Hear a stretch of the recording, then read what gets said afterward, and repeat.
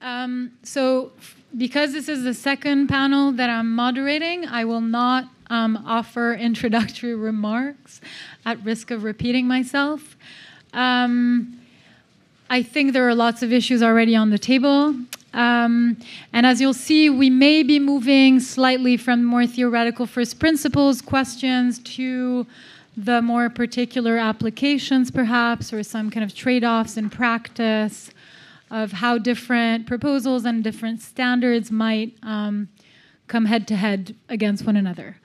So the first panelist that I will introduce today is Eric Posner. He's a professor here at the University of Chicago and also a fellow at the American Academy of Arts and Sciences. And you can refer to the bios and yeah, please go ahead. Okay, thank you.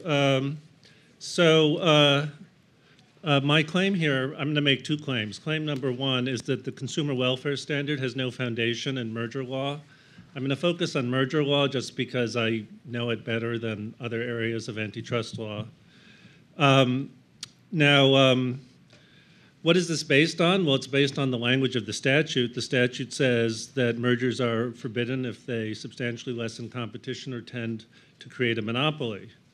That says nothing about consumer welfare. I realize that Herb disagrees with this. I just learned that a few minutes ago. But to take the extreme example, a merger to monopoly, two firms merging to one, who, because let's say it's a natural monopoly, results, and there's a high level of efficiencies, results in a lower price. I'm pretty confident that no court would approve that merger. If anybody has any evidence to the contrary, I'd love to hear that. But that would satisfy the consumer welfare standard. So the question is, why do people think that that merger law reflects, that the consumer welfare standard characterizes merger law? And I'd say the same thing about a 3-to-2 merger, or really any merger. Okay. Nor is it the case that the courts have changed the law. So a lot of people have gotten angry with the Supreme Court for changing antitrust law over the last few decades, but it hasn't said anything about merger law since the 1960s and early 1970s. And in its famous merger cases, it more or less just parrots the language of Section 7 with various elaborations and says pretty clearly that a merger that results in lower prices will not necessarily be approved. Nor have the lower courts endorsed a consumer welfare standard for mergers, although the lower courts are a lot less clear than the Supreme Court, and I'll come back to that point in a moment. Also, the consumer welfare standard is not the same as what I'll call the competition standard, as other people have, the standard that's actually in Section 7. However, there are, in some of these unclear judicial opinions, some hints that they are actually the same. That, in fact, as one court puts it, the so-called economic conception of competition embodies the consumer welfare standard. So I don't think that makes any sense. There is an economic conception of consumer welfare, which is just the consumer surplus. And there are various economic models that are used to try to understand competition. And they're obviously not the same thing. So we have a mystery here, which is why do so many people claim that the correct standard for evaluating mergers is consumer welfare? So I think most people here more or less know the answer, but I've spent a long time, way too long, trying to get to the bottom of this. And the place to start is, of course, with Williamson, and I'll spare you the diagram. I don't actually have any slides, but so Williamson's article has been cited at least 2,000 times, according to Google. I doubt it's ever been read. I mean, maybe it was read, 50 years ago. The actual trade-off, what he calls the naive trade-off, and he meant naive. He was being self-conscious about this. That is 2 pages long. And then there's a very much longer section of the article, which is about 10 pages long, which is called qualifications. Now, the naive trade-off model is just efficiency. As he says in various publications, he was in the Justice Department at the time. Like Socrates, he goes around asking these lawyers, what are you doing? How do you decide whether to challenge a merger? Like Socrates' interlocutors, the lawyers say, oh, we don't know. And so Williamson says, well, I'm an economist, so let me think about this. And he says, oh, well, you should challenge a merger if it's inefficient, if the deadweight loss is greater than the cost savings. And that's his naive model. But then he actually acknowledges that that's not what the law is. And he goes on and he talks about all the reasons why the law is different. And he points out that Congress, in enacting and reenacting Section 7 of the Clayton Act, was concerned about all kinds of things: corporate power, the distribution of wealth, what Williamson calls social discontent, which in the 19th century meant things like corporations hiring people to beat up workers, and today means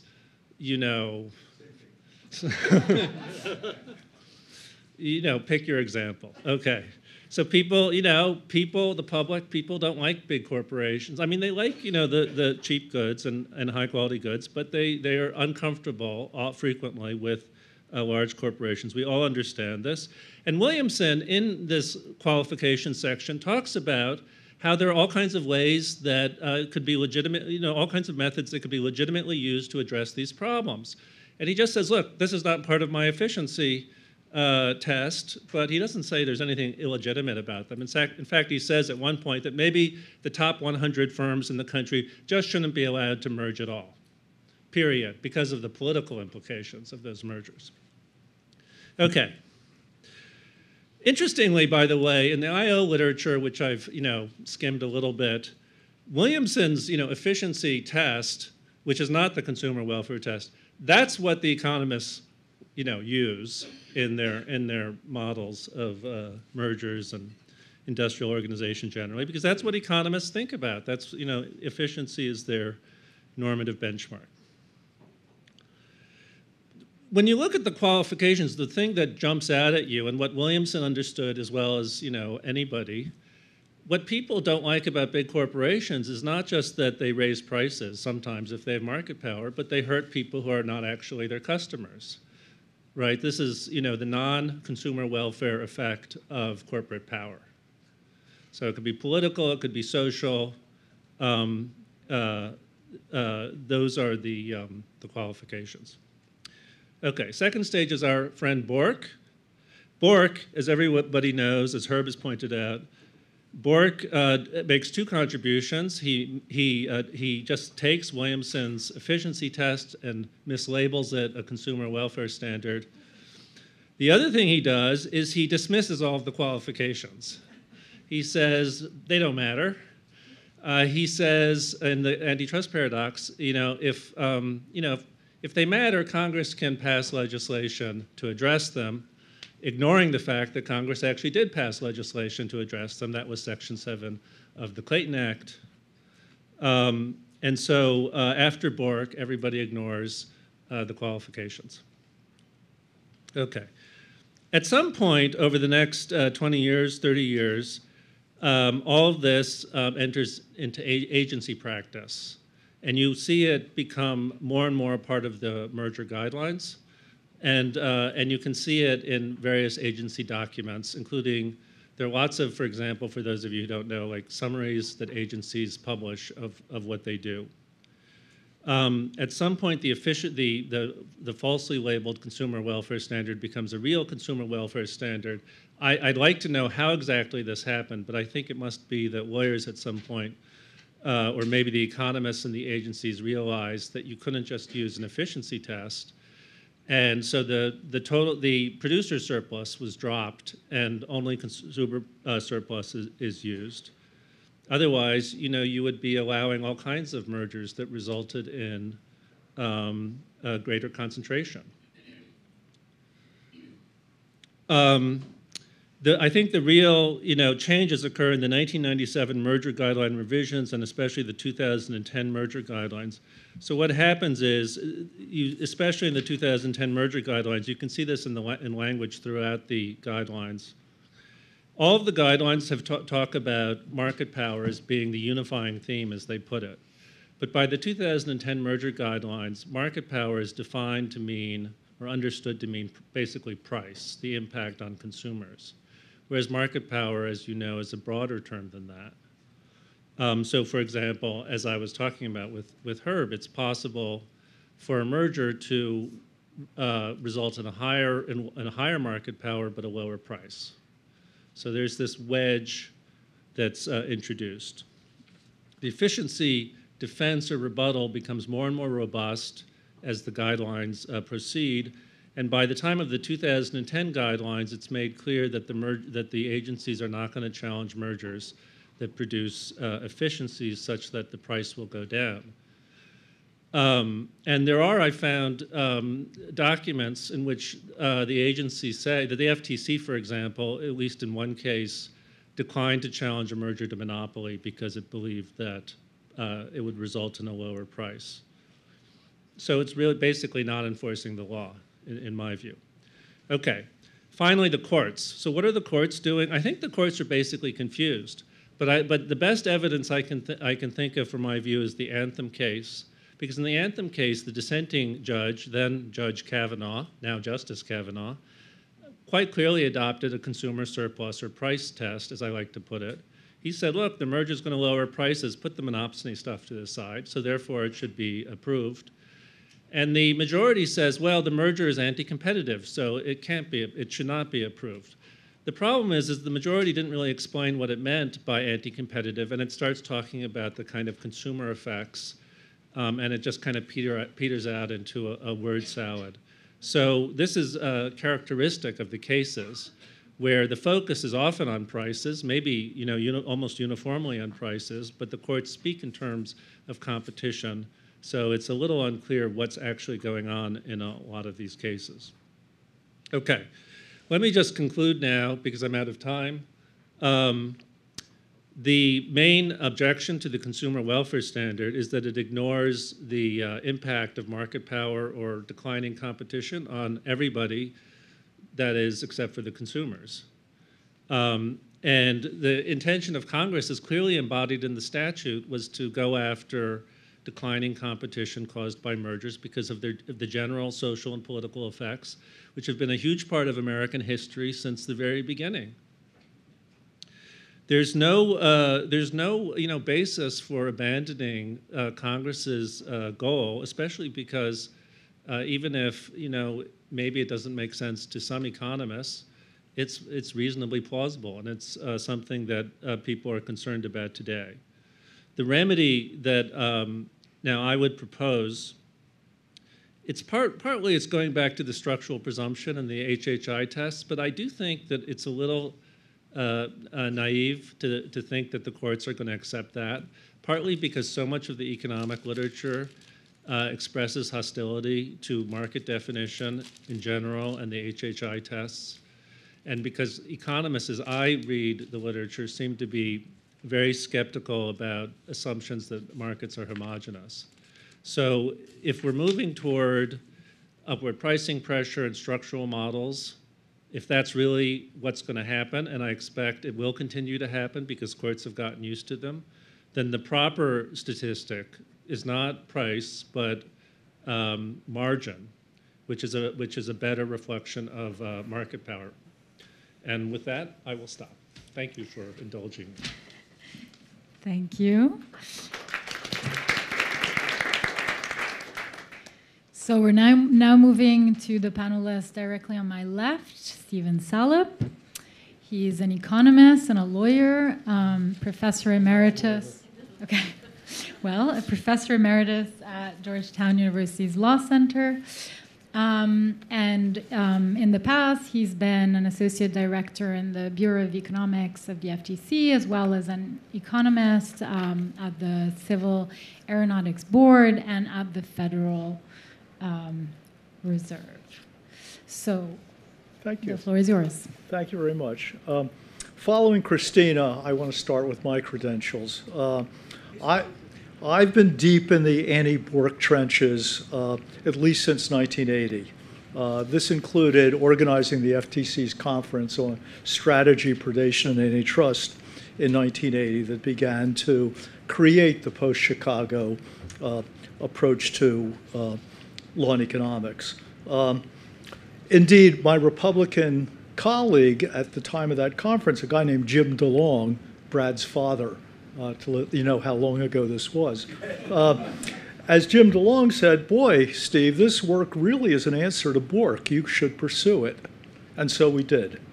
The goal, so that's kind of my credentials. Where am I today? The goal of my work today is to find the happy medium between the neo-Brandeisians and the post-Chicagoans. I'm not going to try to do the happy medium between Chicago and the rest of the world. That's impossible, as we learned from Frank Easterbrook last night.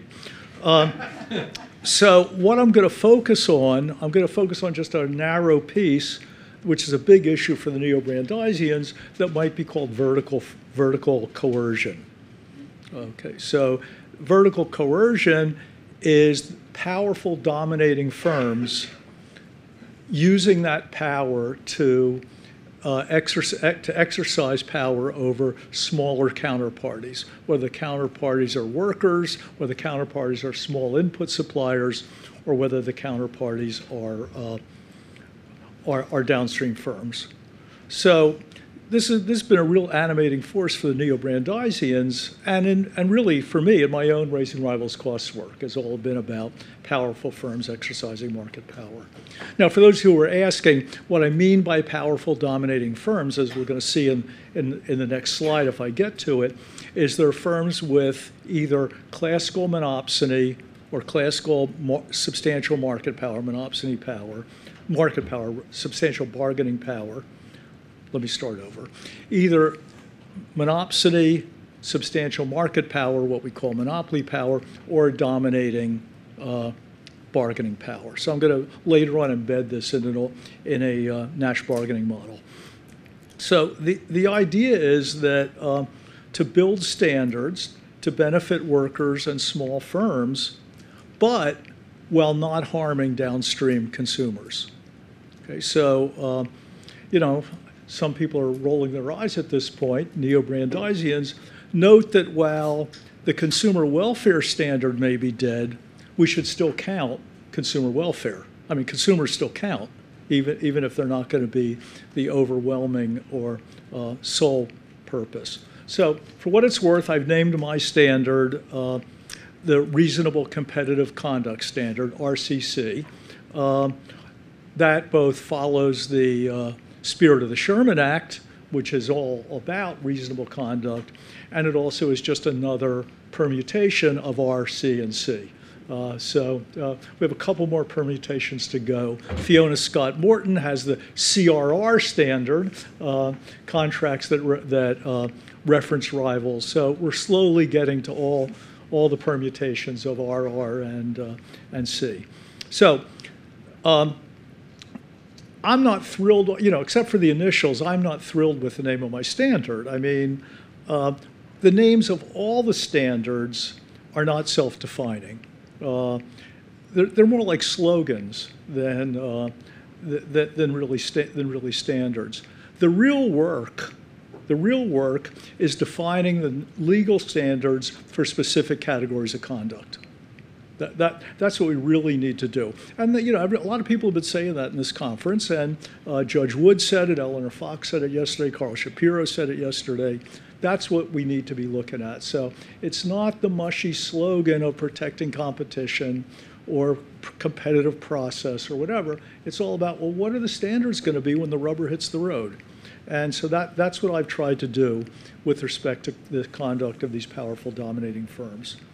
So the first three prongs up there, they skew post-Chicago, and they can all be reached within the context of current antitrust law, just by tightening up current antitrust law. The fourth one skews neo-Brandeisian, And I think for that one, you need to have an antitrust exemption. You can't do it under current antitrust law. That's why I've put it in red, just to flag it. So the last one's also the newest, and so hopefully I'll have enough time to talk about it in this first part. So let me quickly talk about these others. So first, I reject cross-market balancing. You cannot offset harm within the relevant market by saying there are benefits outside the relevant market. And that is in merger law in Philadelphia National Bank. That is the law in merger law. It's a little less clear in other areas of the law. That's what Legion does. I think that's what the ancillary restraints doctrine does, really. You may have remembered, I asked Judge Wood and Judge Easterbrook last night whether they thought that out-of-market benefits should be allowed to trump within-market competitive harms. Not surprising to me, Judge Wood agreed, but somewhat surprising to me, Judge Easterbrook also agreed. I would have thought he's a diehard aggregate efficiency guy. He would certainly be willing to sell out workers for the benefit of consumers. So second point is my concern with domination, with dominating firms, leads me to recommend more interventionist standards for exclusionary conduct. So this is basically raising rivals' costs. So exclusivity with input suppliers, conditional rebates, MFNs, so on and so forth. So this is conduct that, in the simplest case of input foreclosure, raises the cost of rivals and gives the firm power downstream, what I call power over price. But it's really gross consumer welfare harm from increased market power. So what I would propose there is greater use of anti-competitive presumptions, lower burden of proof on the plaintiff, and higher rebuttal burden on the defendant. Okay. At the same time, I would not say exclusive should be per se illegal, rather just a strong anti-competitive presumption if a firm with a lot of market power does exclusivity. But gee, not exclusivity with some single small firm. It's going to have to be exclusivity with a number of firms so that you can reasonably draw a presumption that it's likely to harm consumers. Okay. I require harm to consumers. Now you could say, geez, if rivals' costs are sufficiently raised, we can maybe infer harm to consumers. Well, if you could certainly draw an inference in the sense of a high likelihood, but I'm not willing to draw an automatic inference. I think a prong of the test is that you also have to show consumer harm. Efficiencies in principle could offset the consumer harm, and I'd allow a rebuttal there, but it's going to be a heavy rebuttal. Okay, so I'm not protecting the small firms automatically here. But I'm making it harder for the dominant firm to harm the small rivals. And we can talk about whether I'm being too weak on that. Third, I favor more interventionist merger standards. I'd actually like to see a return to something like Philadelphia National Bank. Philadelphia National Bank, once the plaintiff showed that market shares and concentration to satisfy the structural presumption, the burden shifted to the merging parties to make a clear showing that the merger would not harm competition. Not a burden of production, but a burden of proof, and a high burden of proof. And that's Supreme Court law, opinion written by Eric's father, I would add, when he was a clerk. And it was, however, weakened in the Baker Hughes decision by now Justice Thomas when he was on the D.C. Circuit. So I'd like to see a return to that. I'd like to see stronger anti-competitive presumptions. Fiona Scott Morton and I have suggested reducing the HHI threshold back to the 1992 level, having an explicit presumption based on guppies. an explicit presumption based on acquisition of a maverick, and I think I got one other. Well, that's enough for now. I would not recommend explicitly saying we should protect inefficient competitors.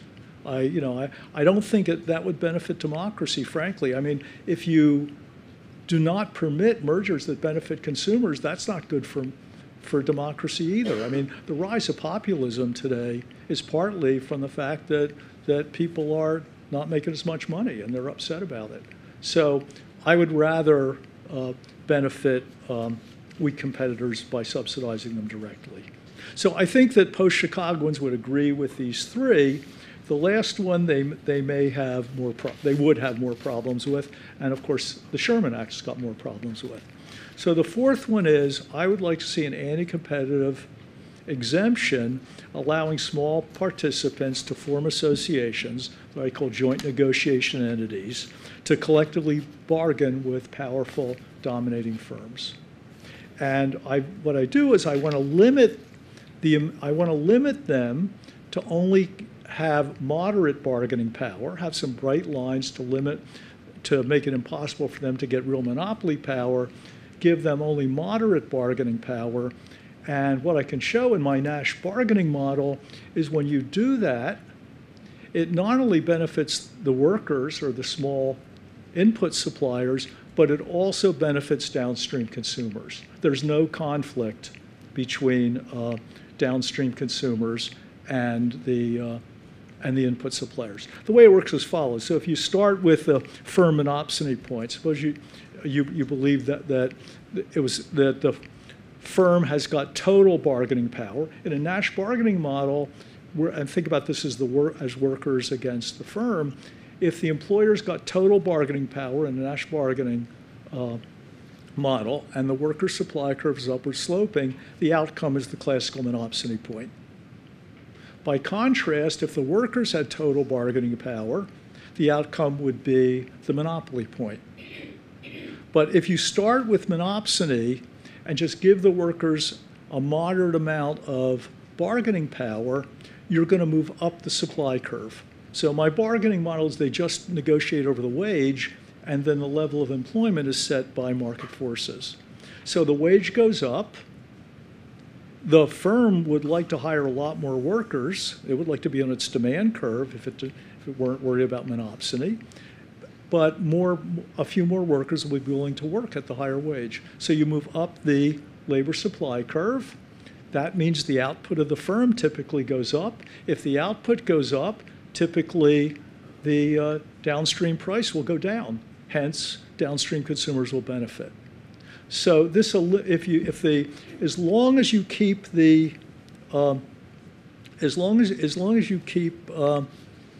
level of bargaining power below dominance by the joint negotiating entity, output's going to rise, and downstream consumers are going to benefit. And so that's why I want to keep it at moderate. So let me just show you one. This is this technical picture. This is on my website, as we say. As the bargaining power of the J&E goes up, the wage rate or the input price goes up to the competitive level. It sits there for a while as bargaining power goes up. It's because the utility, the utility frontier of the two firms has got a kink at the competitive level. One more minute. And then it goes up some more. But the more important thing is look what happens to sales. That's what happens to employment. It goes up and then stays at the competitive level for a while, and then it starts to fall. And so what you want to do is make sure you don't get into that high-end region, because that's where consumers are going to be downstream consumers are going to be happy. But before you get to that point, the powerful counterparty is upset, but everybody else gains. Okay, so to be continued. Thank you. Great, thanks so much. Okay, so now two co-authors. And we're slightly running out of time, so I would recommend going fast if possible. So Bennett Capers is the John Fierick Research Professor of Law and Director of the Center on Race, Law, and Justice at Fordham Law School. Works on antitrust and many other things. And Greg Day is an assistant professor at the Terry College of Business at the University of Georgia. He also has an appointment at the law school and is a visiting fellow at the Information Society Project at Yale, like me. I let you speak now. Great. Thank you so much. So I guess in the sake of time, I'll try to imitate a podcast that you've turned on to double the speed, and I'll speak as fast as I can. Just so for starters, and we're going to split our time, so I'll try to keep this within 3.5 minutes or so. But so we proposed a community welfare standard, which I want to start just highlighting. It's restrained, I think, because we're definitely trying to stay inside the bounds of the Sherman Act, where we talked about, where the Sherman Act is limited to trade and commerce and competition. And so that's ultimately our goal. The only place that we're really trying to unravel a little bit is just this assumption about how communities experience anti-competitive effects in sort of the same way. And there's a very logical assumption that if say, the price of Coke monopolized the market and doubles prices, there's a logical assumption that we'd all suddenly be paying twice as much, as a sort of a broad-based consumer base. And just same if Coke said, well, now we have a monopoly, we don't have to worry about quality anymore, and there'd be a logical assumption that quality would go down for absolutely everyone. So a lot of our goal is actually to highlight the areas where that assumption doesn't really hold any longer, where there's disproportional effects, but not even just randomly distributed, but oftentimes levied disproportionately on communities of color or more vulnerable communities. And so the goal is not to say to make antitrust into a unique sort of anti-discriminatory regime, but just to highlight how anti-competitive effects do levy disproportional effects on communities that really the antitrust regime is currently ill-equipped to understand or has refused to understand. I think so. A great example is Christopher Leslie wrote a really good article just last year in the California Law Review that highlights food deserts. And a big part of that was saying that mergers amongst grocery stores, have in a lot of areas increased efficiency, but they've also rendered food deserts. And as you probably know, food deserts are not just randomly distributed across the United States, but they are disproportionately and exclusively, essentially, located in poor urban areas. And as grocery stores flee due to mergers, as research has found, it's left us with dollar stores and left these certain communities more likely to buy the prepackaged, less nutritious foods. And similarly, in the same vein, Jeremy Kress wrote a really good article in the Duke Law Journal last year that talked about banking antitrust. And a big facet of that he found was through banking mergers that when banks have retrenched, a lot of times it's not randomly distributed. Oftentimes, you could even find efficiencies in more affluent areas, but at the same time, you're seeing banking deserts where more vulnerable communities are relying upon check cashing stores and title ponds. And in fact, even when a lot of people in disadvantaged communities do have bank accounts, they have to travel, take a bus, 30 minutes away to get a bank account, then they have to use high fee ATM machines in like bodegas and gas stations as their singular source. And so when it comes to things like a lot of these mergers, for instance, there is the proposed merger between Albertson and Kroger, which I have not investigated it, so I can't tell you whether it's actually good or bad. But it promises a lot of efficiencies. It would create one of the largest.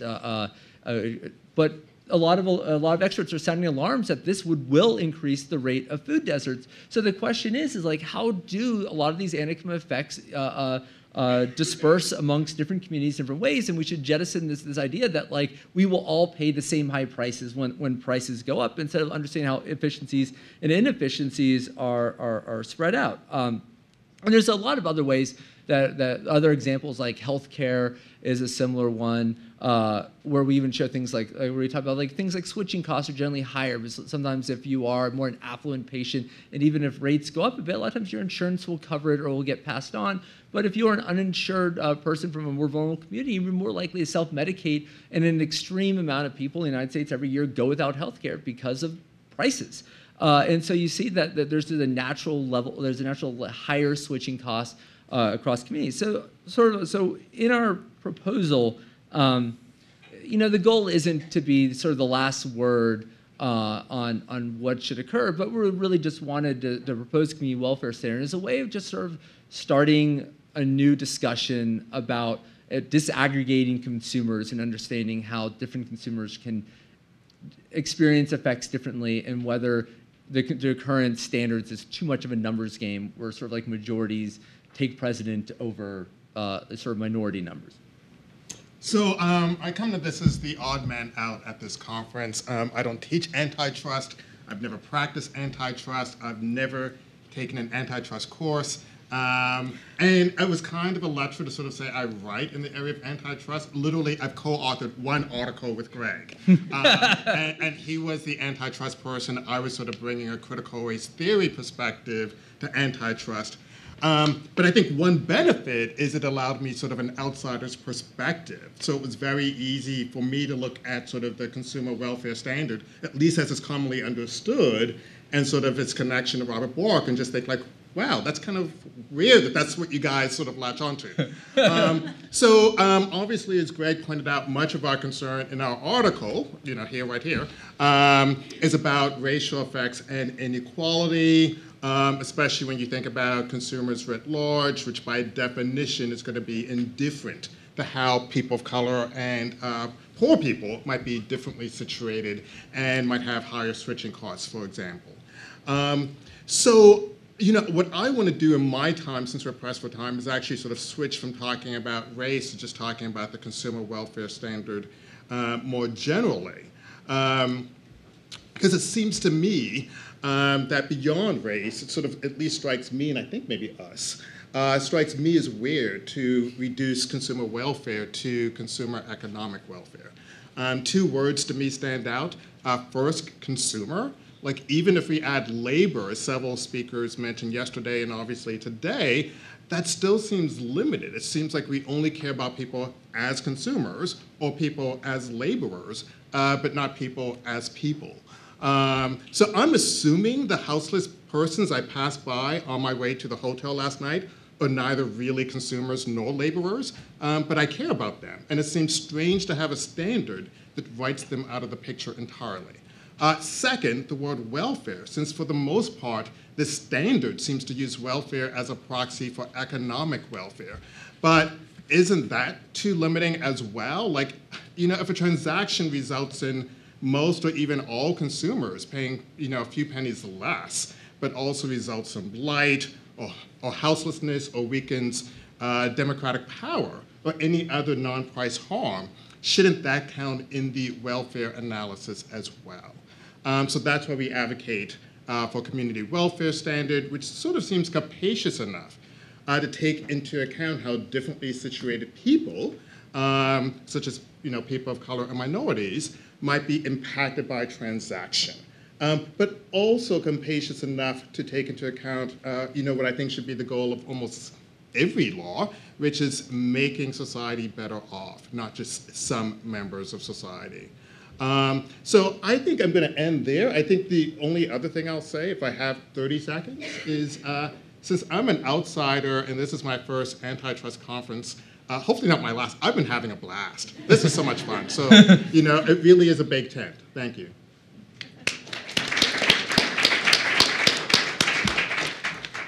Thank you to all four panelists. So I think what I'll do, because we're running out of time, is I'll ask one question of all of our panelists, and then I will open it up for questions from the audience. So I guess my question is, since you're not all lawyers, but you all have appointments in law schools, I'm going to ask you to put your advocate hat on and somehow argue for your proposal and against each other's, or at least one of the others' proposals. Alexa, this feels like a game show.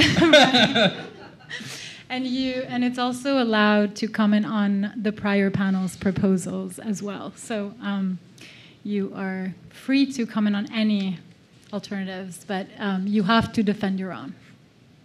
And one more rule is, if possible, concrete examples that show that your standard is better than an alternative would be great. And maybe we should start with Stephen Salop. Well, I want to start with what I agree with about their paper.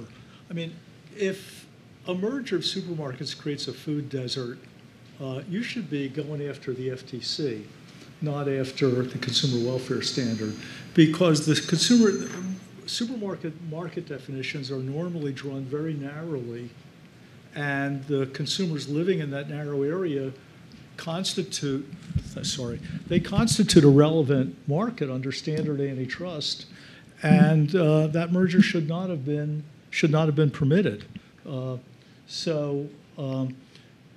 And if it is, that's a problem with conventional antitrust, not with anything very complicated. Beyond that, geez, I don't think Eric and I disagree that much, except that he wants to use margin, which is the wrong measure, instead of price. But all the rest, I believe that's a detail. I believe that's a detail. I think we mainly agree. Who I disagree with is perhaps Tommaso, who I think is trying to create conclusive presumptions instead of he's making it a little too hard with his presumptions. But otherwise, I pretty much agree with him as well. I think the emphasis on switching costs is very important, and something I've also been thinking about in thinking about labor markets also, where switching costs are much higher typically than for consumers, and in this idea of disaggregating different types of people. I think that's very important. I do think actually it does fit within the general methods that are used in antitrust law, but hasn't been the focus of either plaintiffs or government agencies, at least as much as it should be. So I don't know whether you need a different standard for that, at least for that aspect of your proposal. I think Steve and I disagree, and that Tommaso and I agree, I think. But so that, to put my advocate hat on, so, the statute says lessen competition or tend to create a monopoly. That's all I need. It's the statute, and then these various courts that have looked at the statute interpret the statute that talks about competition as meaning competition. So I think I've pretty good legal basis for my view. And one of the points I'm trying to make is that I think that economists, and I mean this, I don't want to attack economists, because I think that Williamson, I don't know about Bork, but I think Williamson and the economic literature that has followed him have been operating in completely good faith and trying to understand what is the proper normative approach to evaluating mergers. But I don't think it's the approach that Congress adopted and incorporated into the statute. And I think courts have understood this, but I think the agencies have been influenced more by the economic approach than by, and have lost sight of what the statute, I should say modern courts, lower courts, have lost sight of what the statute says, what Congress was trying to accomplish. And I think that what Congress was trying to accomplish was reasonable, based on a long history of concern about corporate power in this country. So that would be my argument for the margin standard. I do want to acknowledge, because I've gotten a lot of hostile emails from economists, that that under my standard you would block mergers that lower prices. Okay, these are mergers that would lower prices but would raise margins, meaning that they increase competition. Reduce competition. So it would be a stricter standard, and fewer mergers would be permitted. So I know a lot of antitrust law is about promoting competition, but I think I'm going to resist the idea of us competing. And it's sort of like I like a lot of these ideas, so I'll just leave it at that.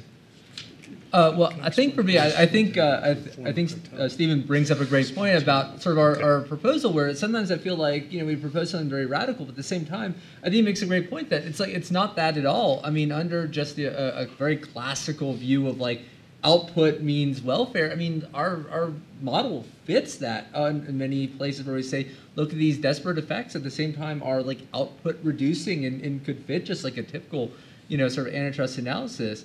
So I think that's both a strength and maybe a weakness.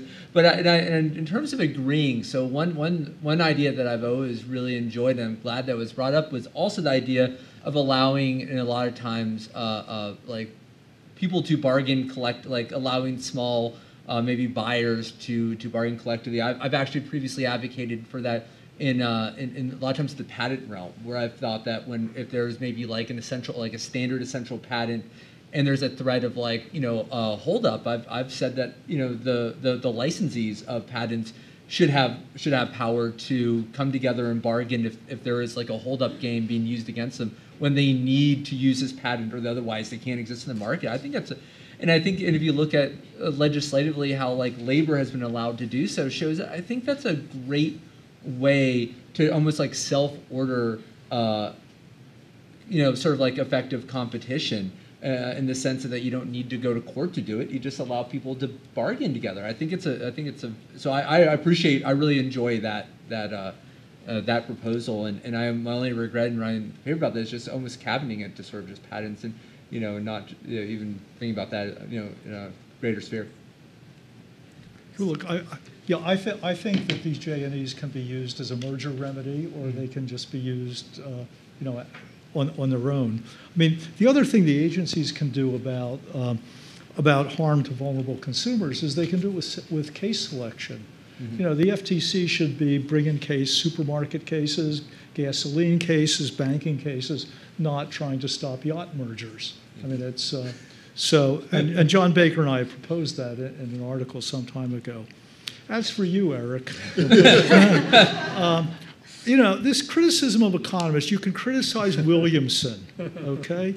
But, at the time I started in this game, the economic attack on Bork was the only game in town. The people that were saying, oh, you shouldn't count economics, they were already neutralized. And the leaders, Patofsky, Blake and Jones, Eleanor Fox, they didn't want to reject economics. They wanted to take economics into account along with everything else. Yeah, I don't want to reject economics. So you I just too. want to reject the consumer welfare standard.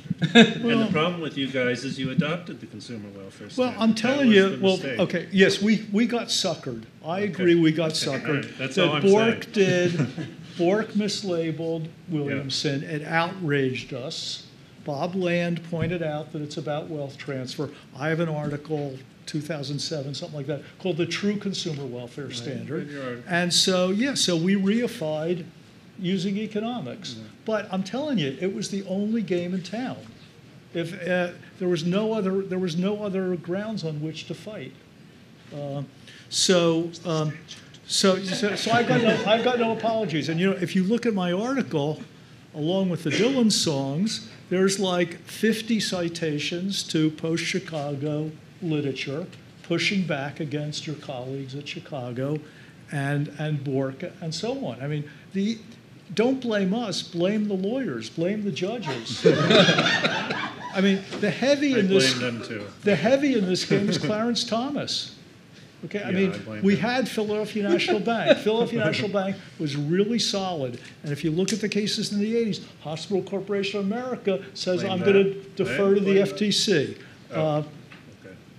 Elders Grain says all doubts held against the transaction.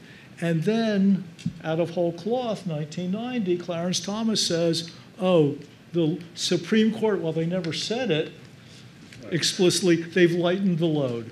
And so he lowered the standard from clear showing to more likely than not. He changed burden of proof to burden of production, and that's all she wrote. That's where it happened. It's not. Let's hear from these. Okay. So I actually wanted to use my moderator's privilege to ask 2 lightning questions, and then we'll open it up. So just one question to Eric. I'm wondering if you could tell us a little bit more about how you would measure profit margins, because in some contexts it might be difficult to do so. And connected to that, I'm interested in how you relate your proposal to Herbert Hovenkamp's proposal on outputs. And in particular, I think it's really helpful. Your proposal seems to solve some problems in the labor context. At least it overcomes some of the remarks that were made this morning in the labor mergers panel regarding the fact that you could have more outputs and yet wages remaining low. And so that might lead to higher profit margins, and maybe your proposal solves that, but how do you calculate profit margins? And then a question to the 2 co-authors is simply, why is your paper about antitrust? And so this is really a devil's advocate question because I'm very sympathetic to your proposal, but why is your proposal not something that should be dealt with through consumer law or discrimination law or some other branch of law? Okay, very quickly. So it's very hard to measure margins, and I'm happy to use the structural presumption when it's possible to use the structural presumption. But what I have in mind are cases where economists don't trust the structural presumption and think that another method like Guppy or structural models should be used in order to make price predictions. And as I understand it, in those cases, they are already using margins because they need to in order to make price predictions. And so those would be situations where you should use margins rather than prices. You have that information anyway. I mean, merger prediction is hard because data's, there's often not enough data, and that's just a generic problem with merger analysis. I'm embarrassed to say that I overslept this morning and I missed the labor panel, so I'll have to say just this. And actually, I understand this better because of Sanjukta's work. And also Steve explained this to me and a few other people. The cases are very clear that if workers are harmed as a result of anti-competitive behavior, there's an antitrust violation. And it doesn't matter, as Steve again, whether output goes up or down or what the effect is on the other side of the market. And I think that's correct. Because after all, if you had it the other way around where anti-competitive behavior harms consumers, it wouldn't matter. No one would care if the firm shared its rents with workers and wages went up. So that's just the way antitrust law works. It focuses analysis on just one market. And you don't have to worry about margins. I mean, this is assuming we're sticking to prices or wages. So I don't think you need to use margins or to think about that to address that particular problem. Yeah, thank you. So, I mean, I think it's a really good question, and I think that, I mean, one of the easy answers is saying, well, because you're not depriving the other areas of law, you're just adding one. But I think also more importantly, how I would see it. So a lot of times the actual, so we can view it both from the terms of consumers and competitors. And I think one thing that made me really think more about this topic this way is so much of the times where you actually see, sort of intentional discrimination against things like undocumented immigrants or even recent immigrants is based upon the ideas of competition. I mean, there's dating back to actually when antitrust or competition law, sprung out of England hundreds of years ago. I mean, a lot of it was based upon the idea of foreign merchants or foreign traders were oftentimes excluded because there were concerns about whether they pose unfair kinds of competition. For instance, oftentimes, like a lot of times, state action immunity it allows municipalities or states to impose restrictions on things like on food vendors, and there's oftentimes a thought that they pose unfair types of competition, and a lot of the restrictions that we're talking about is competition, and it stems from competition. So in a lot of aspects, I wanted I think it was fun for us to highlight just the nature of how these issues aren't just tangentially related to competition and antitrust, but they actually strike very much at the heart of it. Okay, great. So we're opening it up. Maybe we should take 2 questions at a time. So let's take the 2 here. So this is a comment and a quick question for Eric. So I think the vast majority, almost all merger analysis takes place setting aside efficiencies and then looking at effects, in which case there's no difference between your standard of price margin and looking at prices, because there's no change in cost. So until one gets to some showing of efficiencies, there's no difference. I see you're nodding. Thank you. So then I want to ask, suppose there is that rather tough showing for efficiencies. Again, this rarely happens, but we're in that little world. And let's say it's a 6-to-5 merger. There's 2 companies, maybe it's like a 10 and an 8% companies merged, and they show that they'll have these efficiencies that will lead to lower costs and lower prices, but they're not fully passing on the cost, so their margin goes up. Consumers benefit. The merging companies are happy they got the efficiencies. The rivals don't like it. That, you would say that's illegal, even though I would say as an economist, that's more competition is caused by the merger. But you're going to say that's illegal under a statute because it substantially lessens competition, even though it led to more competition. Am I understanding you right, or am I mischaracterizing? Yes. I'm getting you right. Okay, that's an interesting interpretation of the statute. Would you say that like Herb about a 2-to-1, if it was a 2-to-1 merger? What? No, 2-to-1 merger, you got a monopoly. How could that obviously lessens competition. A 2-to-1 merger that lowers prices, or a 3-to-2 merger. Why is there the cliff, when you go from a 2-to-1 to a 3-to-2 or to a 4-to-3? Why does everything change? In my example, there was an increase in competition. You can't have an increase in competition when there's a monopoly. That doesn't make any sense. All right, so for a 3-to-2 merger and price goes down, you would say there's an increase in competition? I would tend to say that because but I understand put it this way, we both have a challenge. Yeah, on both sides I think of this just you debate. do.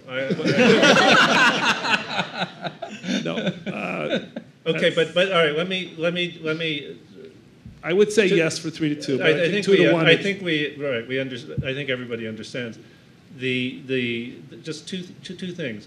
The first thing is it's extremely rare in the courts. It's not at all extremely rare in the agencies. Like the agencies, I don't know. Maybe the agencies think about efficiencies all the time in the enforcement. I'm sorry to hear you guys have strayed that way. It wasn't true in the Obama administration. Maybe it's true for the Biden administration. You never did.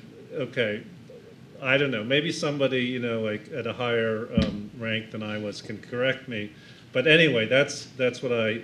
The second point, though, is that the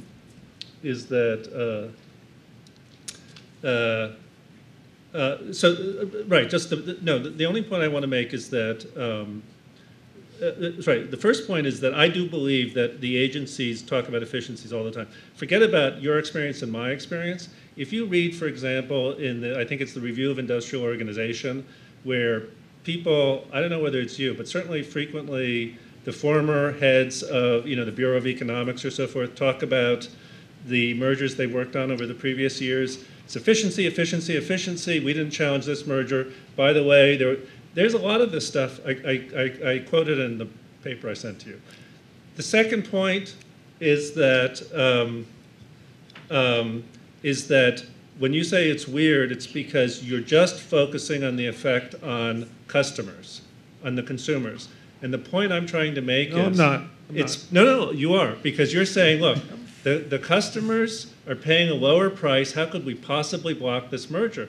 And I'm saying the merger is increasing market power in your hypothesis. That could have a negative effect on other people, non-customers, the people who are affected by Can't we just go back to the statute? You're the guy who wants to go back to the statute. Pardon me? Lessen competition or increase in competition. I just said increased competition. I'm not talking about But consumers. that's just definitional. You're saying it's increased. Where you two disagree is on what competition is. Market power.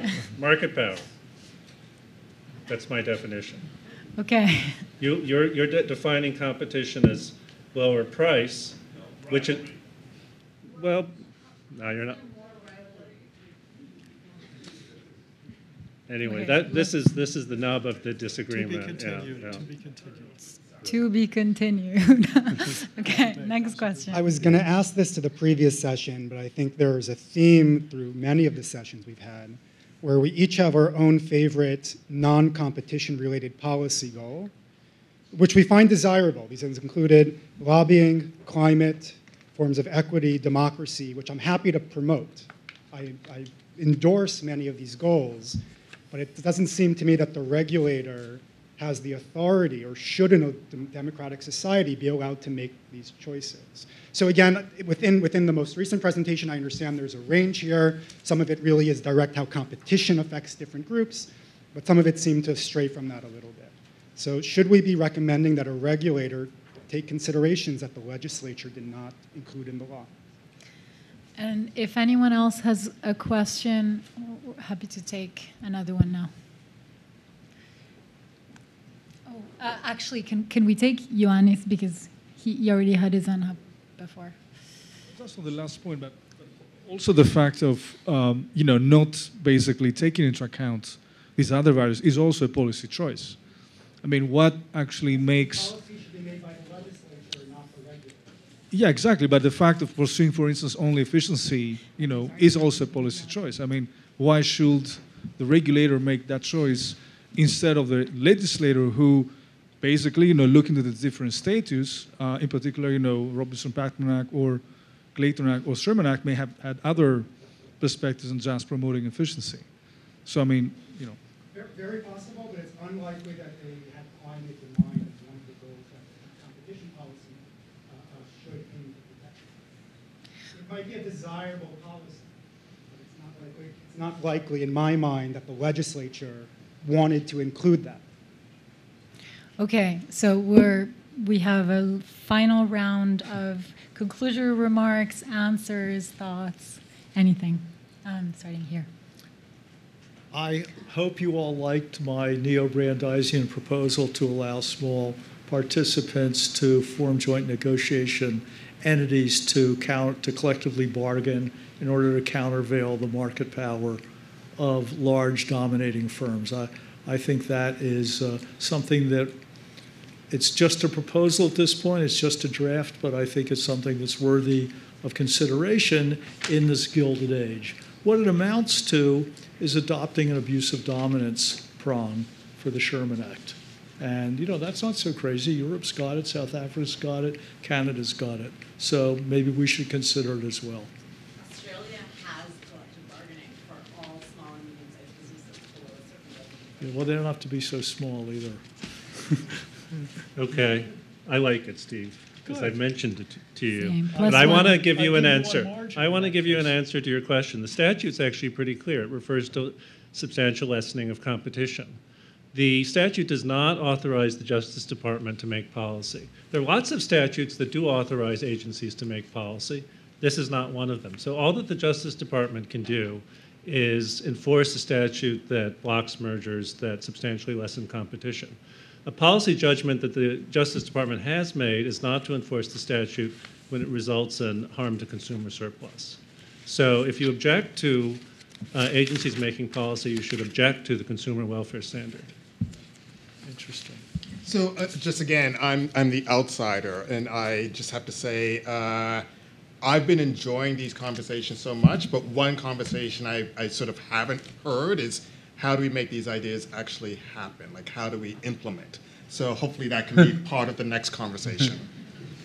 Johanna will implement them. I guess to finish off, and I also want to agree with a comment that Stephen just made that I think is very important. He said, so much of this is about, what cases does the DOJ or FTC bring? And I think that one thing that's cool is I think you are seeing a little movement there. I think it was 2 years ago, and again, these are just off the top of my head, wasn't there a criminal price-fixing case for canned tuna fish, a couple years ago? But in that, the judge kind of cited this idea that's I think this is particularly bad, because this is something that is the people who are eating canned tuna fish, is not lofty law professors oftentimes, but it can, yeah. And so I think that is important. And also part of, like, we've mentioned the case like Legion, many times. It's incredibly important, like antitrust case, but ultimately that's a case about like fancy artisan belts, and then so many of like the cases that we talk about that are really important antitrust cases are just really insignificant parts of the market. So I am sort of maybe enjoying the fact that antitrust might be going more in the direction of like, yeah, let's look at canned tuna fish. That's a really important market to a lot of people versus like yachts and fancy artisan belts. And I think only Texas, I want to say, it was.